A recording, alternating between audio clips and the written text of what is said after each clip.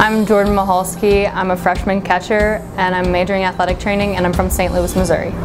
I chose to play softball at ISU because tough girls wear blue and I thought that was a really cool concept and it just made me feel at home when I came and visited and I wouldn't want to be anywhere else.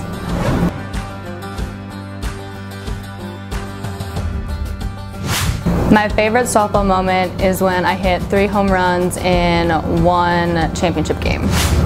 My personal goals for the season is to help the team get to the MVC championship and hopefully win again, and for the team to push back to where we were last year and go to regionals this year.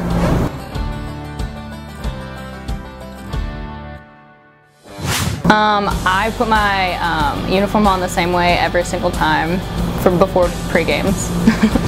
Off the field, one of my favorite things to do is choir because I love to sing and it's a nice stress reliever from the softball world and school and everything.